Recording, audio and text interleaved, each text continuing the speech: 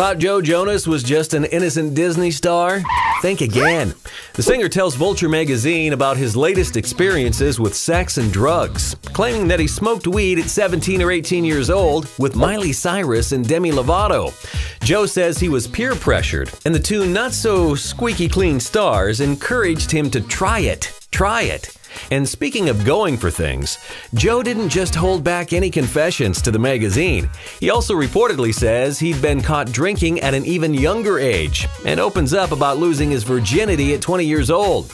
Joe is referring to his first real relationship with actress Ashley Greene, but then he reportedly says he spent 2 or 3 years hooking up and having fun with a variety of other celebrities and fans. Now, Joe is reportedly in a serious relationship with Blonde Eggenschweiler, so his future might be a lot less crazy than that not-so-guiltless past.